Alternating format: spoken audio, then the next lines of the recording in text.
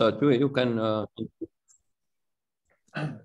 Okay, so it's really our pleasure to have Jacek Jendrej from CNRS et Université Sorbonne Paris Nord, who is going to talk about the Soliton, the big title, Jacek. Soliton resolution for equivariant wave maps, and a big result. Thank you very much, Tej and Nader, for the invitation. It's really an honor for me to speak for the first time in this seminar. This is a joint work. I'm going to present a joint work from this summer with Andrew Laurie from MIT about energy critical equivariant wave maps. Let me tell you what is the model I'm going to consider. First, what are wave maps?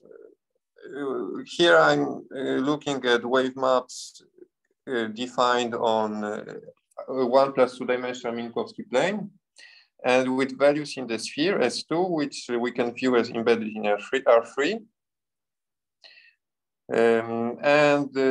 We say that such an application defined on the Minkowski plane with values in S2 is a wave map if it is the formal critical point of the Lagrangian, which you see here, and which is the same as the Lagrangian for the usual wave equation, the linear wave equation.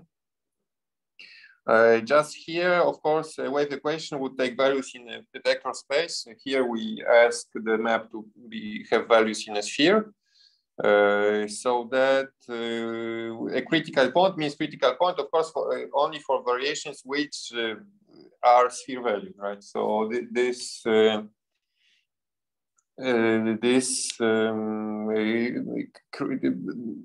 for this reason, this is turns out to be a nonlinear equation. But because this comes just as constraining the natural, I mean, from the same Lagrangian as the wave equation, but constraining it to be sphere valued, it's supposed to be a natural analog of linear waves in a geometric setting. So if you do this computation, this is easy to do, of course, and the Euler Lagrange equation is found to be this equation here. Or I can use laser here. So this equation is found to be the Euler Lagrange equation. So you see this is a nonlinear equation.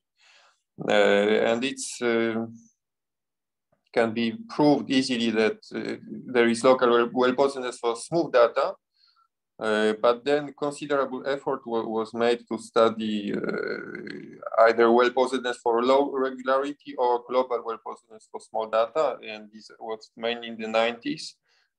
Works by these mathematicians, Kleinerman, Selbeck, Sterman, Stataru, Tao, and others. So this problem is very challenging and not still completely understood. I'm going to talk only about a special case of data with symmetry, which are called equivariant wave maps. And so for the general equations I mentioned, what is studied is either local well-posedness or global dynamics of global long-time behavior for small data. Here I want to study long-time behavior for large data, but only in a specific case of data with some symmetry. And the symmetry I'm asking for is this. So here, if we use polar coordinates in the plane, plane, and the spherical coordinates in the target, then what I'm asking for is that if theta is the polar angle in the plane, then here there is the angle corresponding angle, which is longitude, right? It's called the k times theta, where k is a natural number, but not non-zero, so positive natural number. Okay, and so it is easy to check that such data of this form is preserved by the flow. So if we start with this kind of initial data, then for all time we will have this kind of data. With what is evolving here is the co-latitude, which I call small psi. So small psi is an unknown scalar function here. And the equation for psi is this equation, which I call Wm. What this means is that this capital psi is a wave map if and only if small psi solves this equation. This is what I mean by it. And then I will forget about the capital psi and we will only work with small psi. So what I wanted to do here is just motivate the equation for small psi. But once it is done, we can focus just on this equation Wn, which is parameterized by k. So what I want to argue is that this is a semi-linear equation, okay, for a scalar function psi, but which appears in a natural way from a geometric setting. The Lagrangian of this, so then we can compute the various quantities in terms of the small of the small psi. Now, this is a Lagrangian, and okay, the Lagrangian has a form kinetic energy minus potential energy. So this is the potential energy part. This is kinetic energy part. And so if we take plus, then we get conserved energy. This is the conserved energy of this system. Okay, so this is at the level. So the time derivative is just taken L2 norm of the time derivative, and the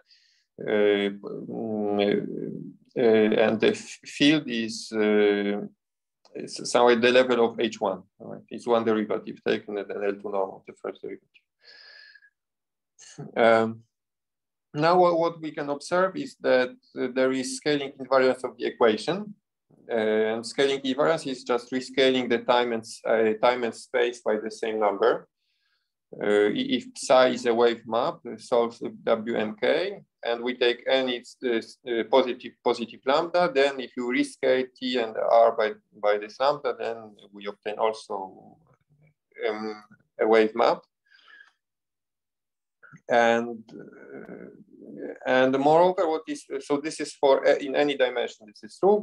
But if what is specific for the dimension 1 plus 2, so for the case of the Minkowski plane, is the invariance of the energy by the same scaling.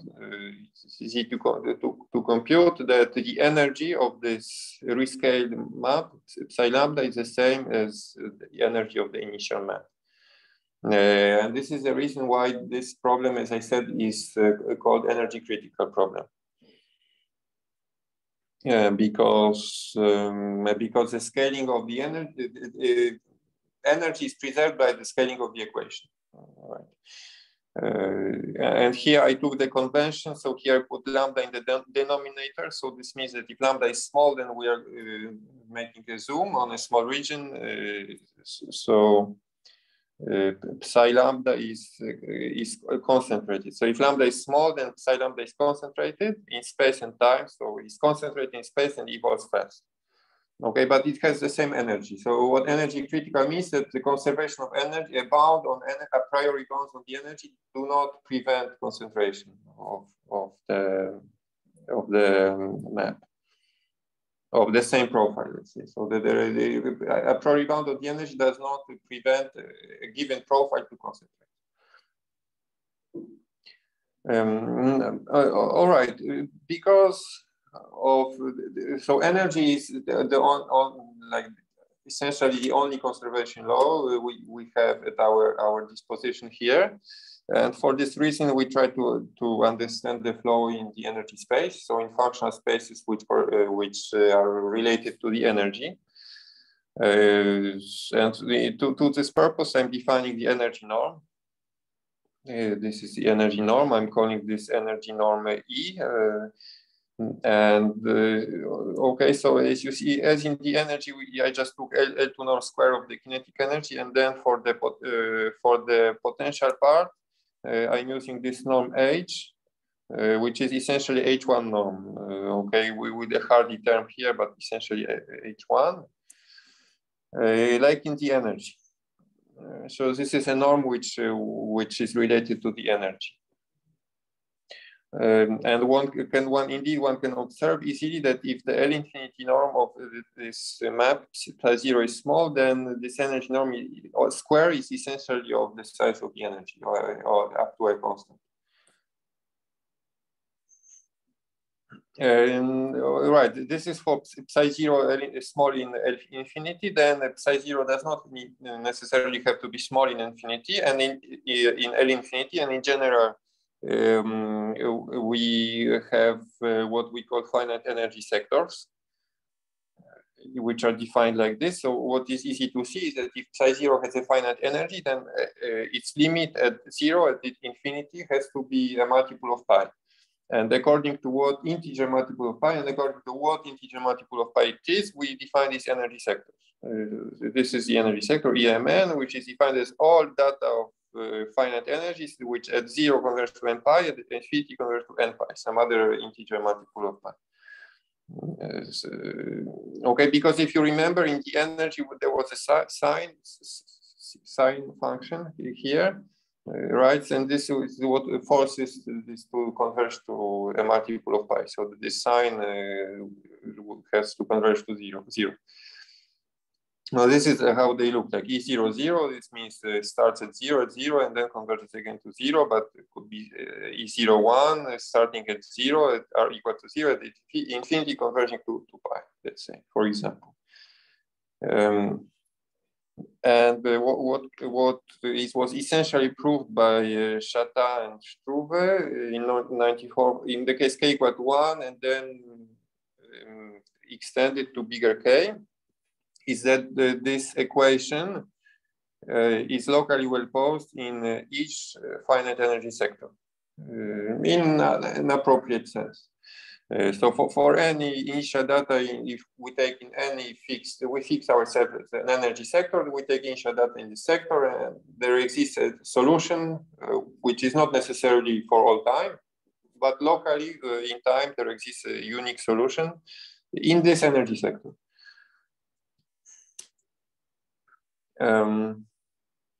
Yeah, so this is a local in time theory. Then if we look at, try to say something about the dynamics, then typically we will look at the linearization error psi equal to 0. And this is the linearization, right? I just replace sine by sine of psi by psi. And so essentially from the proof of this local repostedness, one obtains that for small data of small energy, there is the so-called scattering. So if the initial data has small energy, then psi exists globally, and we have this behavior here. This is called scattering. So as time goes to plus or minus infinity, the solution in terms of energy norm converges to a solution of the linear equation. So psi L is some solution of some linear equation, not necessarily for the same initial data, but some equation solution of this linear equation, and we know that there is. So asymptotically, we say the nonlinear effects become negligible in long time. And all this is... Jacek, can you ask you a question? Like, yes. The behavior at r equals 0 and at r equal infinity, right? Is it conserved by the equation? Sorry, can you repeat? The behavior of the solution at r equals 0 and r equal infinity, right? You said it is n pi or m pi. Yeah. Those things are conserved by the equation, so it is propagated by the equation, right? So this is what the way I want to formulate this is that if you take this, there is a well-posedness in each finite energy sector. So you take initial data in some energy sector and you get a solution in the same energy sector. So this is equivalent to what you say. Yeah, okay. Yeah, because I was wondering why you put the m pi here in this theorem, because it depends on your initial, in which space you are, right? I mean, you can take m to be 0. Okay, good. So here I said that if what happens is that if psi 0 is of small energy, then necessarily it is in a sector EMM for some m. So n is equal to, but it doesn't have to be 0. Yeah. Okay, I understand. Yeah. All right. Yeah, it makes sense. Yeah. Okay. Okay, this is small data. Then for large data, exactly what happens if we are not necessarily in this setting. So we have this, as we say, topological solitons or bubbles.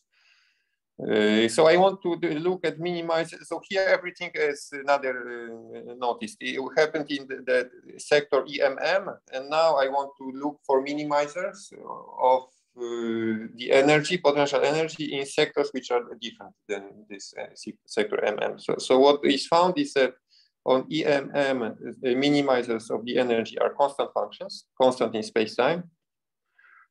So here I'm essentially looking at space, just at initial data, right? So we're looking at a potential energy. So it's constant in space function, it's a minimizer in EMM. Then in EMM plus one finds explicit minimizers, and they have this form. M pi plus the 2 arctangent of Rk over lambda power k for any lambda. And on EM, similarly on EM minus 1 is the same, that's the sign changes. And if we take any other sector, then we find that there is no minimizer. There is no so the infimum of the energy is not attained. There is no minimizer.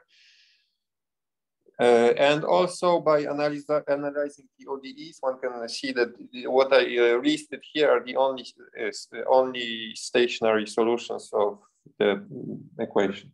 There are no other stationary solutions. Okay. So of course, these are stationary solutions. Stationary solutions, these are the static states. They play a crucial role in describing long-time behavior. So of course, we notice here that these are each of these solutions is a rescaling of any other solutions, and this reflects the scaling invariance of the equation. Okay, so I introduce in notation. So for lambda equal to 1, I call this guy Q, and then rescaling we write Q with the subscript lambda. All right, and what was found in the works like 10 years ago is that these are so essentially they are the only obstruction to scattering. And the precise formulation is the following. This is called sequential Soliton resolution. That if psi now is any finite energy wave map. So before we had small energy, now we have any finite energy wave map. Then it was stated for k in 1 equal to 1 or equal to 2, but it can be easily, the proofs apply also for bigger k. And then we have two cases. So either there is finite time blow up. If t is finite, then what happens is the following. So there exists integers ml, a capital N, and the sequence, okay, such that, let me read it from the end. So we have this kind of decomposition for a sequence of time. So Tn is a sequence converging to the finite time of existence.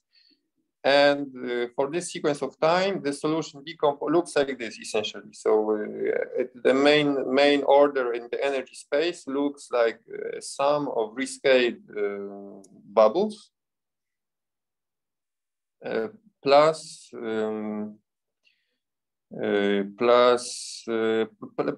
something which is of finite energy. Okay. Right. So here, what are these are rescaled bubbles, and this case, these are like a family of sequences lambda Jn, And the point is that lambda 1n is much smaller asymptotically, is n tends to infinity than lambda 2n, then this is much smaller than the next one, etc. This is the largest one, lambda nn, and which is much smaller than t plus minus tn, and this t plus minus tn corresponds to the light cone. No, right, if there is a singularity at t plus, then, and we look at time tn here, then t plus minus tn corresponds to the light cone. Okay, so this asymptotically decouple. These solitons these bubbles asymptotically decouple, and the whole solution looks like this. And then there is an analogous statement in the case of global existence. Also, there exists a sequence of times such that there is the same kind of decomposition. Just here, instead of this psi 0 star, which was a finite energy map before, here we have a solution of the linearized equation. So Cl here is a solution of the linearized equation, and we computed it at Tn for Tn tending to infinity. And this case, they satisfy a similar condition. So each next scale is much smaller than the previous one, and then the last one is much smaller than Tn, and Tn also corresponds to the light cone in the global case. Okay, yeah, I think I draw a picture that just, I don't know if this is,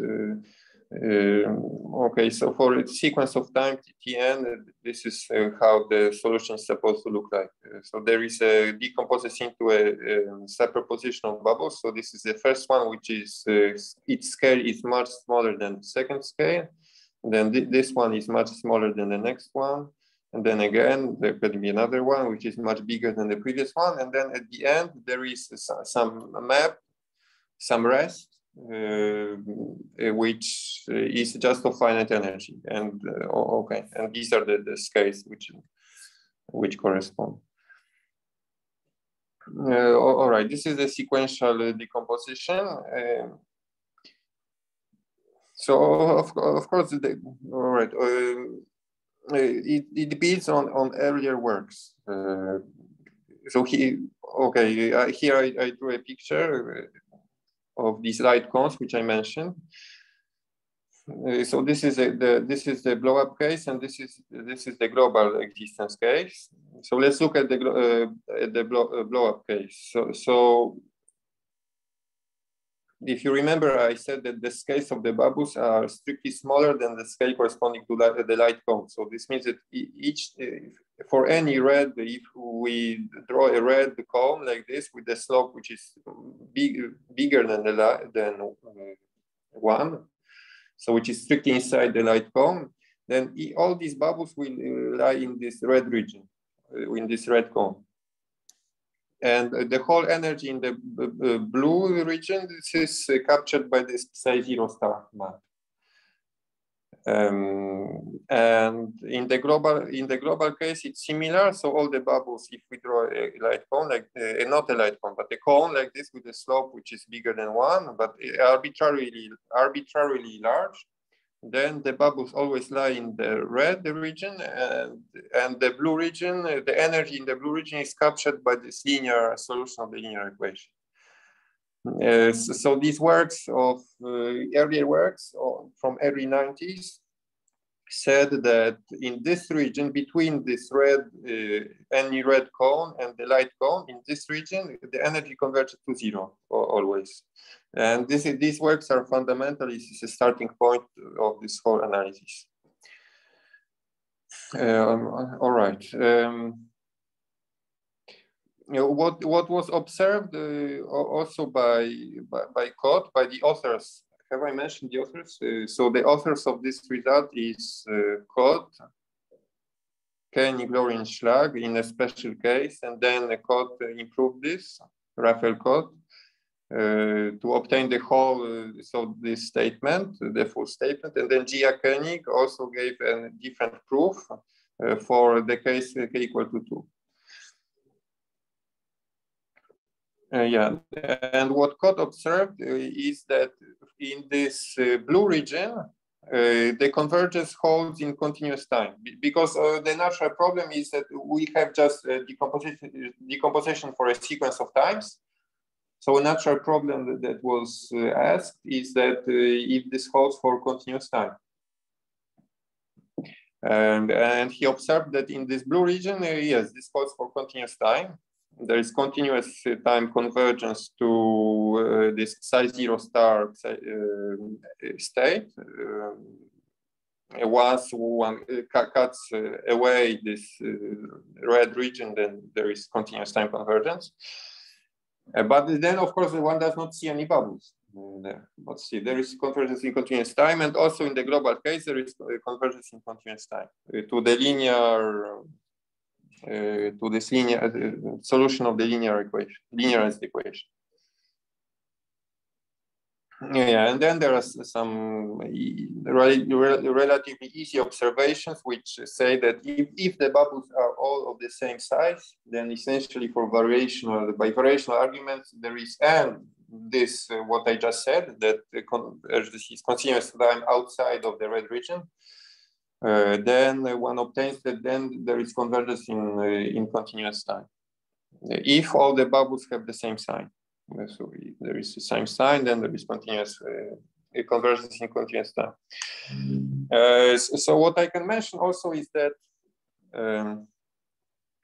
this result is not interested in determining what can actually happen.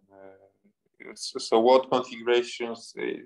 So constructions were not done of various configurations. Just this limits, the theorem limits the possible options of how the solution can look like, but it was not determined what options are actually realized and what are not realized.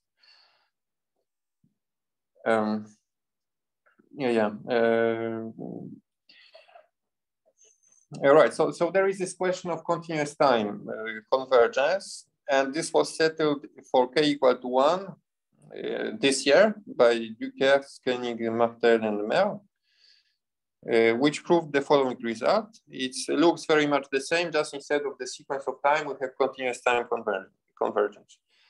Okay, so here is limited for k equal to 1. In the blow-up case, we have a very similar situation, but just instead of sequences of scales, lambda jn, lambda 1n, lambda 2n, etc., we have continuous functions, lambda 1 of t, lambda 2 of t, to lambda n of t. And here, instead of having convergence for a sequence of time, tn, we have just limit in continuous time as t goes to t plus. This solution decomposes as a superposition of bubbles plus this rest term, psi 0 star as before. And there is an analogous statement in the global case, global in time case.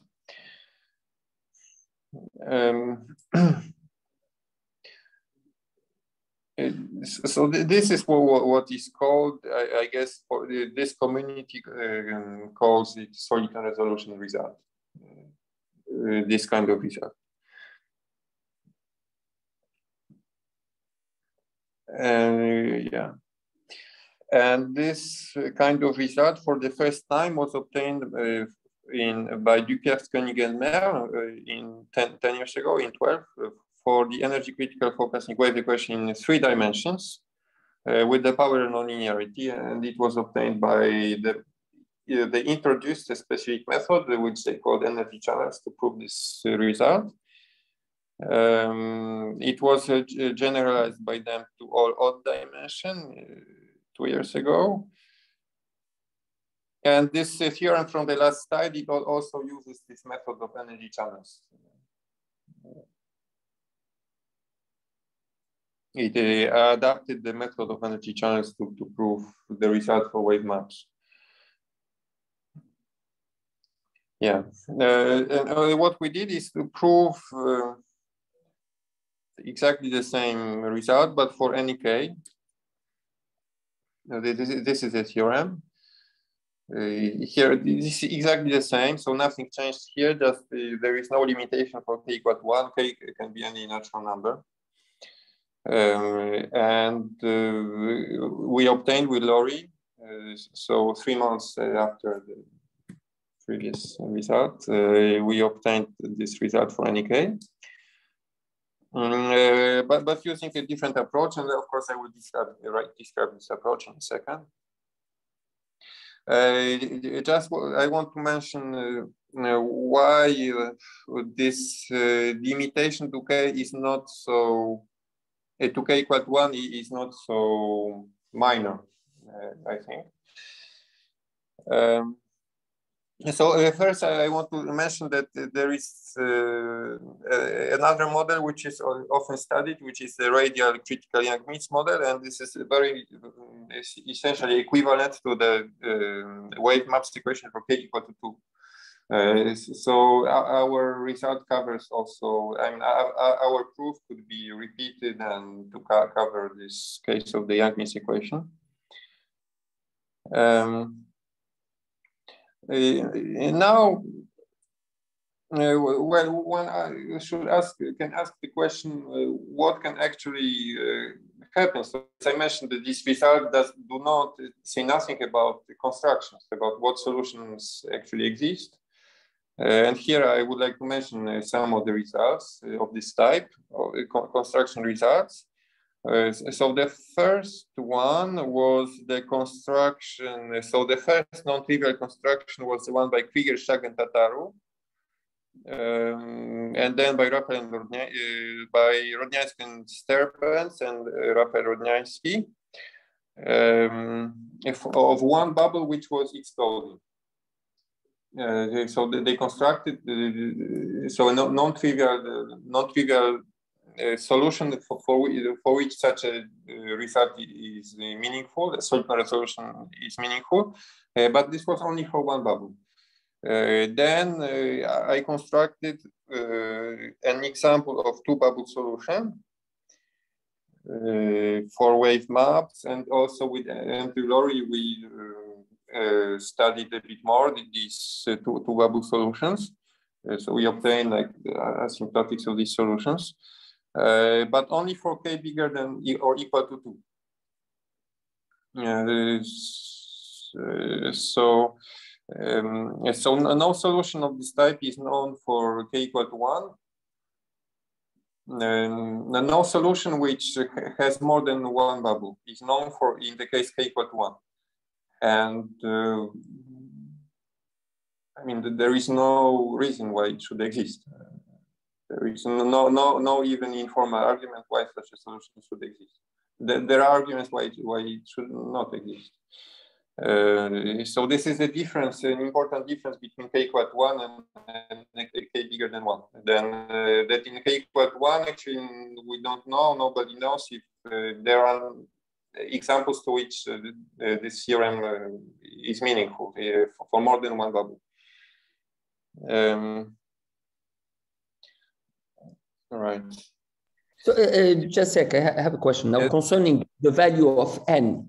The value of n, is it determined from the initial data? Like if you just look at the initial data, I'm asking again, maybe the same question, like the behavior at 0 and at infinity, does that more or less fix the value of n?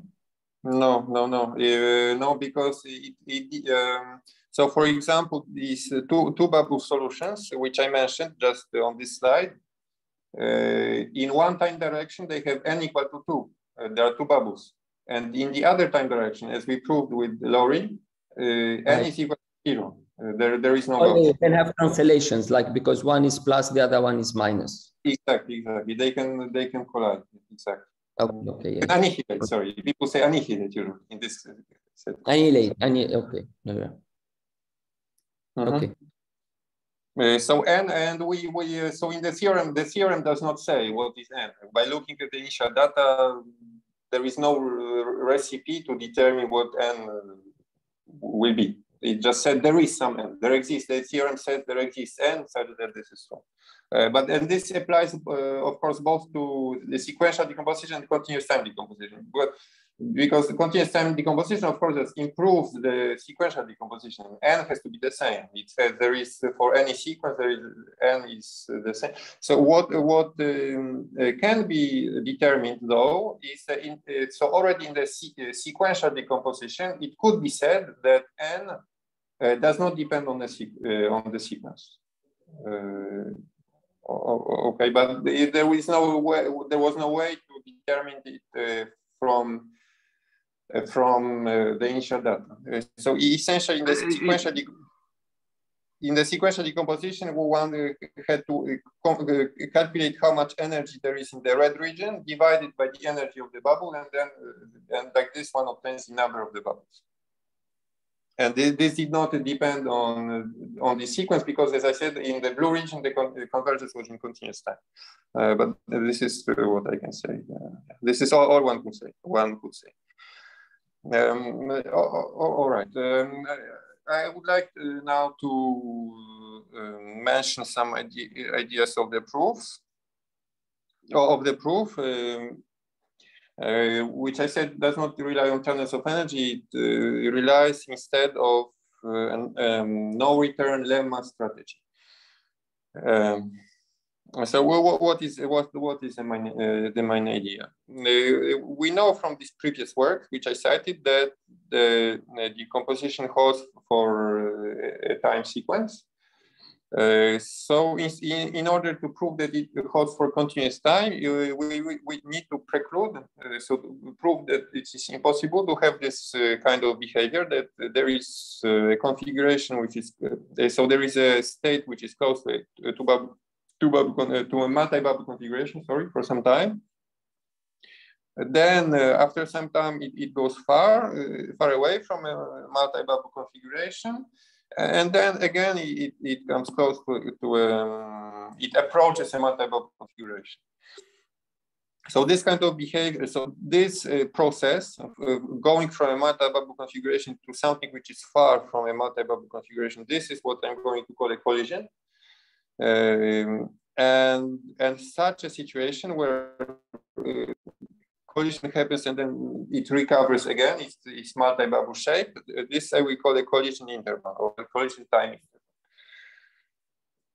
And what we want is that this is impossible, essentially, and this kind of result is what in the literature before it was called in works of Nakanishi-Schlag, Krieger-Nakanishi-Schlag, and a no return lemma. That is clear why it's called no return lemma. It cannot return once it goes away from multi-bubble configuration, it cannot return. The difference here in this work is this kind of result was already present in Duker-Smel, and as I said, in Nakanishi-Schlag, Krieger-Nakanishi-Schlag, in the setting of a single soliton, which is linearly unstable. So the technique was that we had a family of solitons, which could be either invariant by scaling or by translation in the case of the Klein-Gordon equation. And the theorem said that once by linear unstable direction, it moves away from this state, then it cannot come back again. It can never come back to the neighborhood of the family of ground states for the wave or for Klein-Gordon. Yeah, and so we had the linear instability. Here we have no linear instability. The bubbles are stable, linearly stable. Just what plays a similar role is nonlinear interaction. So the interaction between bubbles, between solitons, play a similar role as this nonlinear instability played in these earlier works which I mentioned. But the big lines of the analysis are the same. And this strategy was used in so in this work with Laurie on two bubbles. We used already in area work this strategy where already the main strategy was this one, and already the instability mechanism was the interaction between bubbles and not nonlinear instability. So our proof is based very much on this area proof, which we did 4 years ago. But this proof was in a special case, just for 2 bubbles, and there was no U0 star. U0 star was supposed to be 0 in this area work. Okay, so what is how is this no return lemma obtained? It's obtained like in the works of Duquesne and Nakanishi and Kligenschlag from the viral identity. Here I wrote what is a viral identity for the wave map equation. So there is some vector field, and divergence in space-time of this vector field is negative. So it's minus r times the density of the kinetic energy.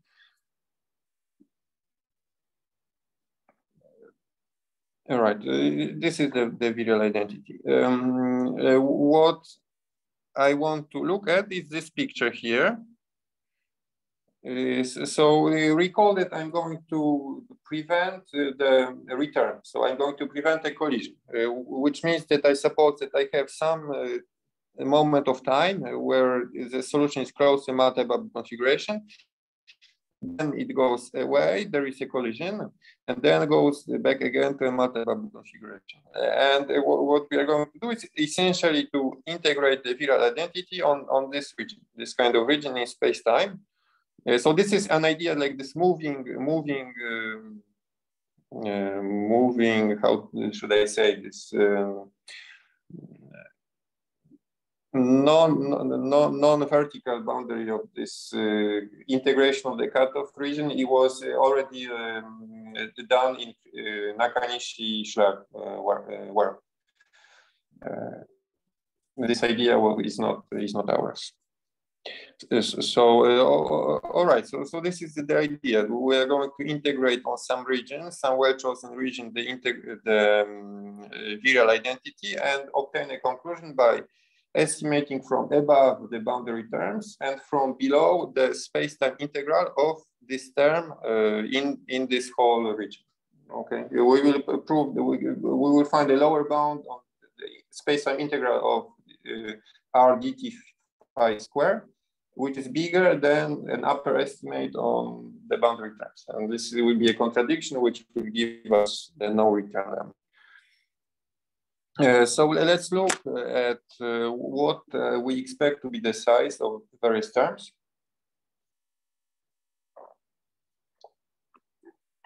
So here, let me look at this horizontal boundary. So there's in the boundary I have this, and I have this non-horizontal boundary, it's this. So let me just look at the horizontal boundary for now. What is a horizontal boundary? Here, this is essentially the spatial scale of a multi-bubble.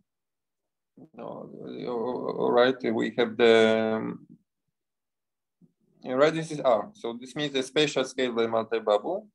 And here, okay, so this is a boundary. The non-horizontal boundary, let me neglect it for the time being. It's a bit, I mean, it's a bit technical. And it does not, well, we can deal with this, but this is not where the main idea comes from. So the okay, so here on the horizontal boundary is a spatial scale of the multi-bubble, which is going to collide. And now here, we have okay, so this is the upper bound of the boundary. Is going to be right. So if you look at, I'm going to we integrate. We use the Green theorem, right? So I'm looking at this term, and we are integrating this on.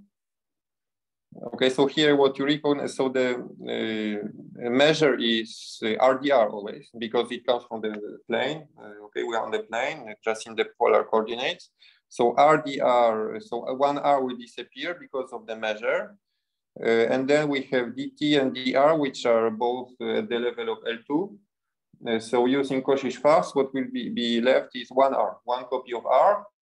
And so the boundary term will be of the same size as the spatial scale. It will be much smaller than the spatial scale because there is dt phi here, and dt phi is small.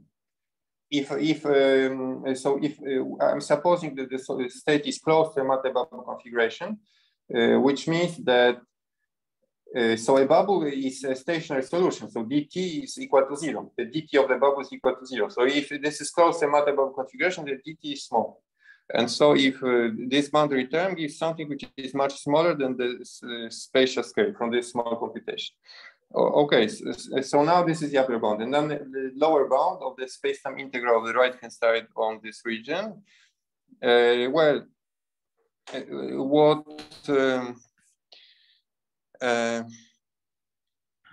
we observe is that so here the solution is far from a multi-bubble, and far from a multi-bubble. What I want to say is that in mean, this means that the integral, space integral, the kinetic energy is like 1. It's of order 1 in mean, because far from a multi-bubble means intuitively that this is a solution which evolves in time.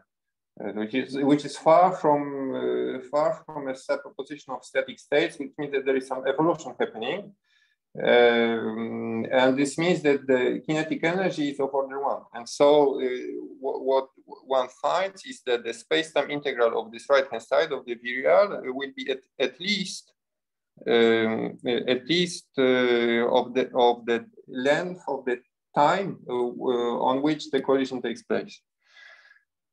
Okay, so this is what I said, that the kinetic energy is in mean at least of order 1 if the solution is far from a multi-bubble. This is what we call the compactness lemma. This occupies a large part of the paper. So it's maybe intuition tells us that this should be true, but then the proof is quite long, and it uses, in fact, we redo almost all the proof of the sequential certain resolution. So the proof of this compactness lemma, which I said that far from a multi-bubble implies kinetic energy in mean of order 1, this essentially we essentially repeat the ideas of sequential certain resolution. Because, by the way, the sequential certain resolution quite easily follows also from this. So this is essentially equivalent to sequential certain resolution. So this part is essentially almost equivalent to sequential certain resolution. Okay, so if we believe in this, then the question is the collision duration bigger up to a constant than the spatial scale? Okay, if I know this, then I obtain a contradiction. I have that space integral is bigger than the collision duration, and the boundary is much smaller than the spatial scale. If I have this, then this is a contradiction. So let me explain how we prove this. My goal is to prove that collision duration is bigger up to a constant than the spatial scale. So now we have to look carefully at what spatial scale we want to look at exactly. And this is what I want to define. I will tell you very quickly why this is true, why the spatial, why the duration is bigger than the spatial scale, and then I will finish the talk. Okay, so 3 more minutes, is it fine? No, it's okay. Yeah, you can take even more. Okay. So what scale do we want to look at? This is this notion which we use of interior exterior bubbles. So let me choose some number bk, which is one of these numbers 1 to n being the number of bubbles, and ab, which is a subinterval, it's some time interval, and take some numbers eta and epsilon. So now I will define a bit more precisely what I mean by a collision interval. So we say that AB will be a collision interval with n minus k x0 bubbles if there are the following conditions. So the distance from a multi-bubble, so here T is the distance from a multi-bubble plus radiation configuration. So at the endpoints, we want it to be smaller than epsilon, and somewhere in the middle, we want the distance to be bigger than eta. Okay, so one should think that eta will be much bigger than epsilon. Then, and this is what I called in the beginning collision, right? It was close to a multi-bubble configuration, then went far away from multi-bubble configuration, then back close again to a multi-bubble configuration. And moreover, we require, so here this is the distinction between interior and exterior bubbles, is that there exists a curve, rho k of t, such that in this region are bigger than rho k, psi will be epsilon close to n minus k bubbles plus radiation. So this means that there are n minus k bubbles which do not collide, and there are k bubbles in the interior. So this is so the first bubble has much smaller scale than the second one, I recall. So the first one is the smallest scale, the second one, etc., and the biggest scale is the n scale. Okay. So here what we are saying is that n minus k bubbles do not enter to a collision, and k bubbles enters. Some of them enter into a collision, but n minus k essentially don't enter to the collision. So now we define capital K to be the smallest number such that there exists some fixed eta, positive, and the sequence epsilon n converging to 0, such that there exists a sequence of intervals, of collision intervals, which correspond to these parameters. So I want there to exist an infinite sequence of collision intervals with this epsilon converging to 0, eta to be fixed, and K, so the number of bubbles entering to a collision to be the smallest possible. And this is how K is defined, and the correct scale to look at now, the spatial scale, is the scale of the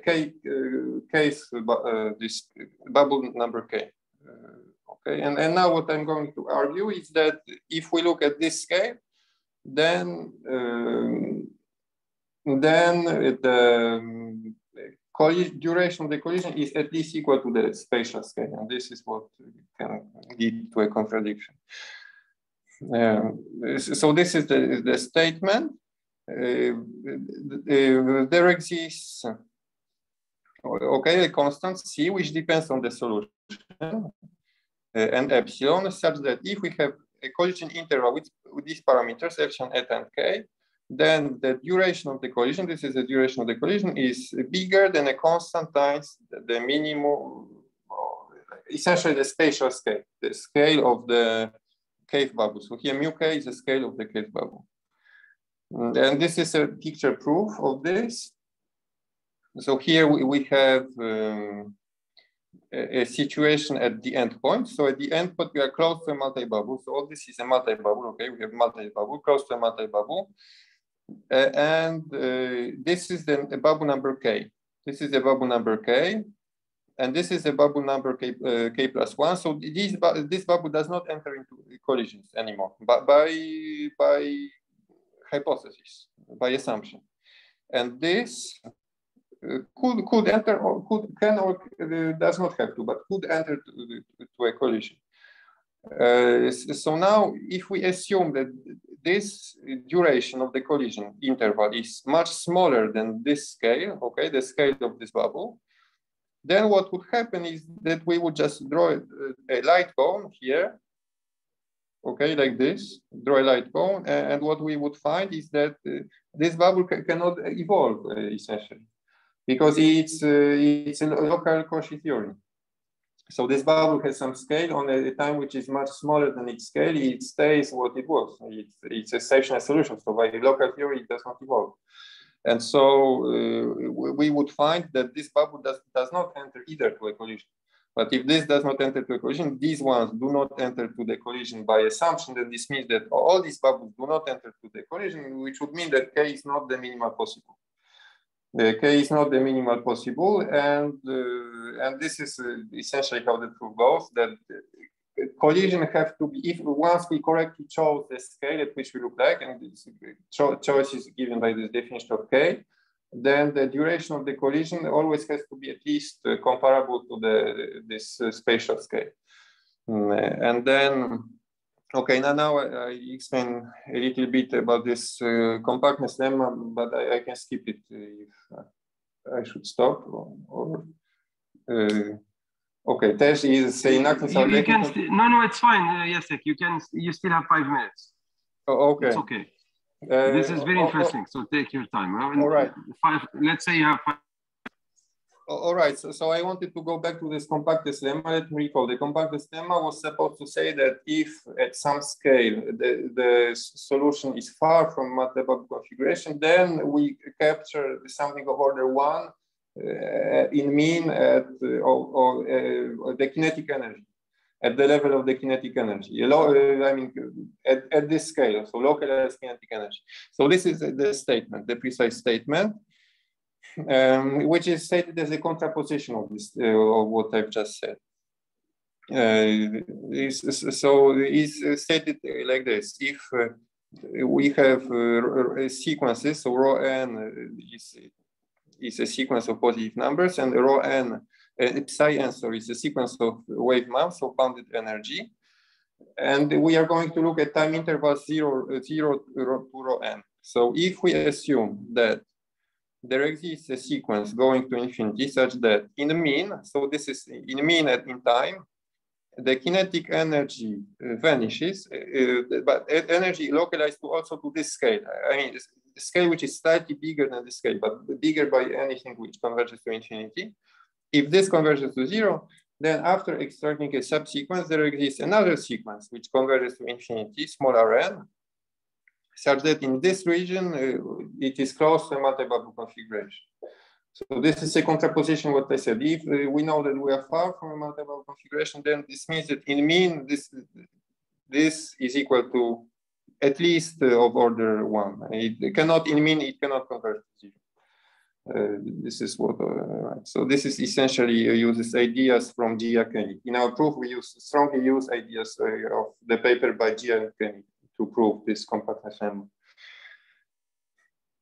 And now there is a question of the boundary, this non-horizontal boundary, and estimating this uses modulation. So on these time intervals, on the time intervals where a solution is close to MATLAB configuration, we reduce it to an ODE system to find explicit bounds on how quickly this MATLAB has to collapse.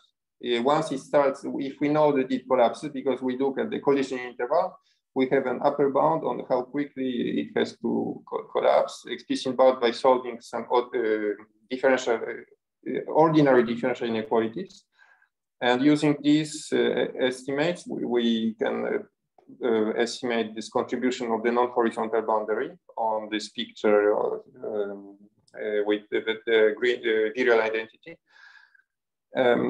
And here we use refined modulation parameters, which are inspired by the work of Raphael and Scheftel, and possibly there were some other works which use similar ideas, but this is the one which I know. Okay, which by refining the uniform modulation, but by adding the core terms, refining the modulation parameters. This was the idea of Raphael and Scheftel, and this is what allows us to deduce something from the modulation equations in our case. Okay. Sorry, Jacek, can you repeat what you mean by refined? Yeah, but refined. So we look at, we have modulation parameters here chosen by orthogonality conditions. Mm-hmm. And, but if we write in equations, modulation equations for these objects, we cannot deduce any. You cannot close the estimates. Yeah, we cannot. Or the bound is too rough. Right, and so we introduce refined objects, which means that so we have a decomposition into bubbles and error, and so we introduce a parameter.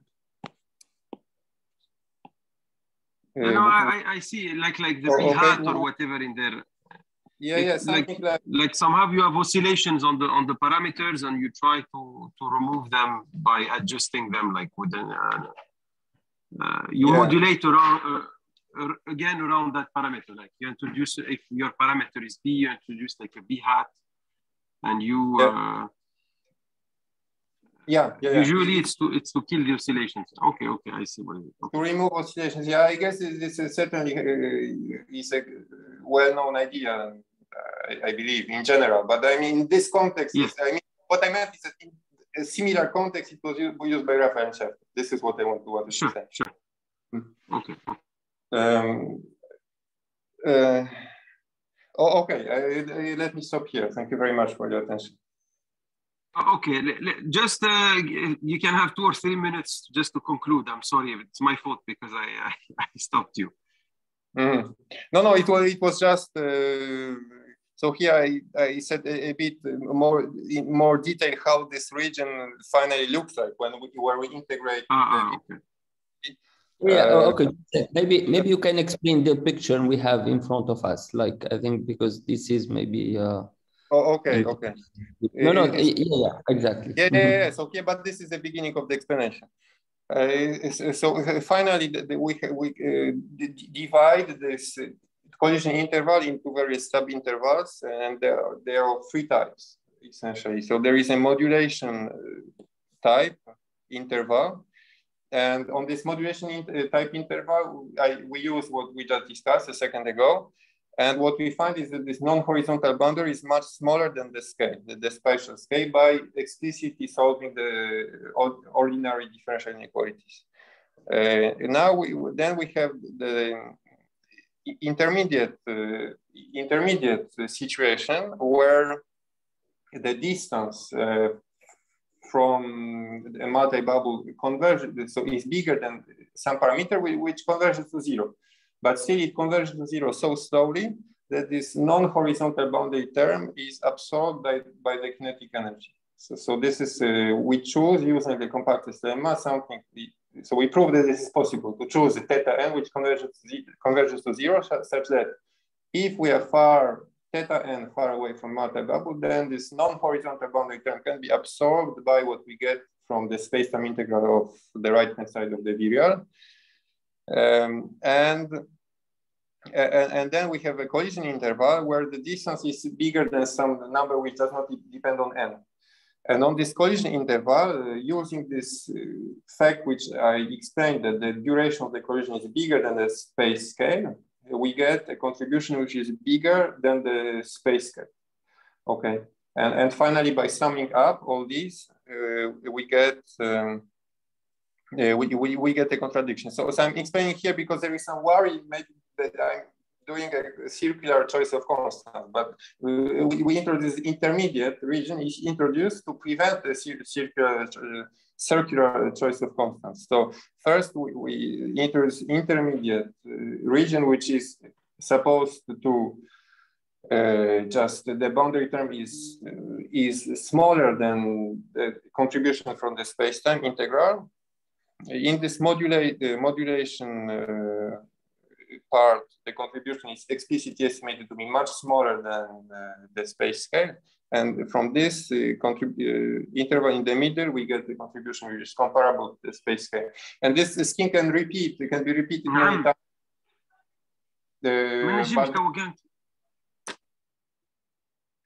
Then we sum up and then we get a contradiction. Yeah. So this is the picture. Okay, thank you. Okay, thank you very much, Jacek. Are there questions?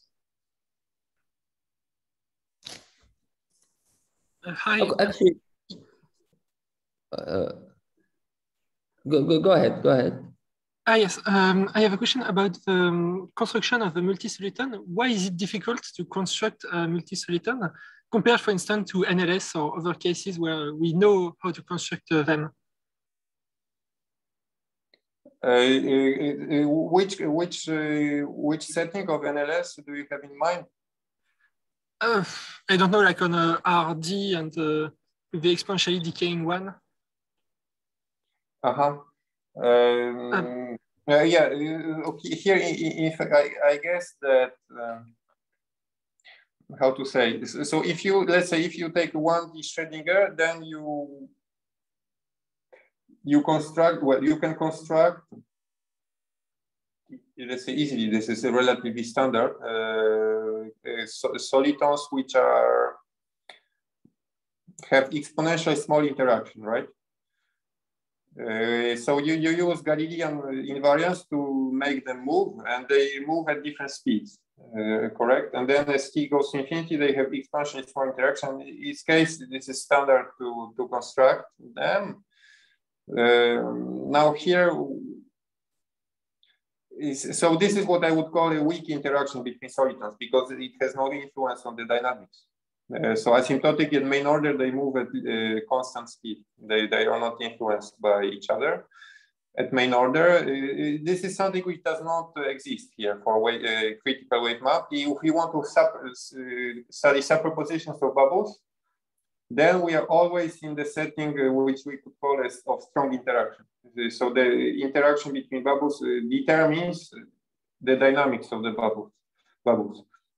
So I'm not saying this is particularly difficult. I mean, to construct, it's maybe a bit more difficult because you need to understand these interactions. But you can do it. This is not so difficult. But to construct two of them, then to construct three of them, I don't know. Maybe you are not looking at the good norms. I don't know. But for some reason, there is no construction at the moment of more than two bubbles.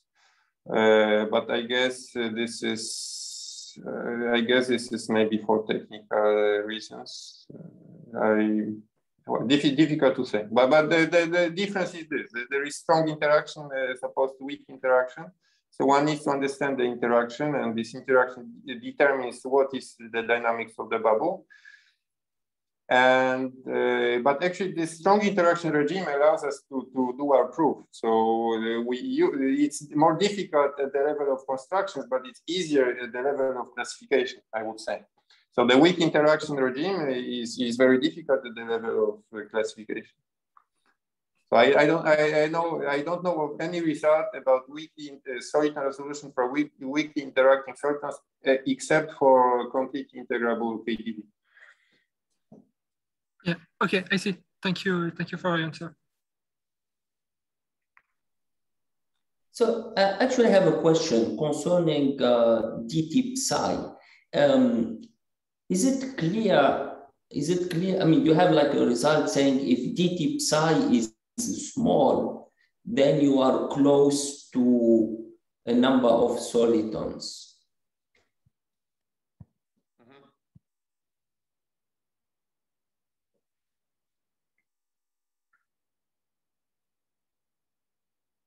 Yeah, so it's this result, right? Yeah. I think, yeah. But it's not really quantitative, right? It's more like qualitative kind of. Yeah. It's a mean in time, and it's important that it's the same scale here. So okay, if we take any state which has dt psi equal to 0, and which has scale, let's say, much bigger than rho n, and we make it evolve for time rho n, then it will nothing will happen. So still, it will be dt be very small. So here we can deduce that it's close. It's close up to some. So it's close in the region which is essentially in the region of size rho n. Okay, we need a sequence it converges to infinity. Okay, but we don't control how quickly it converges. We just know it.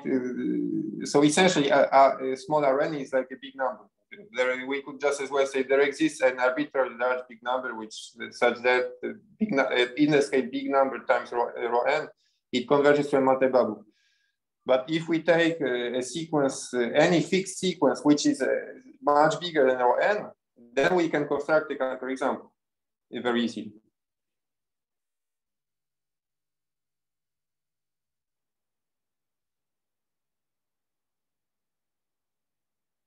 Okay, are there other questions?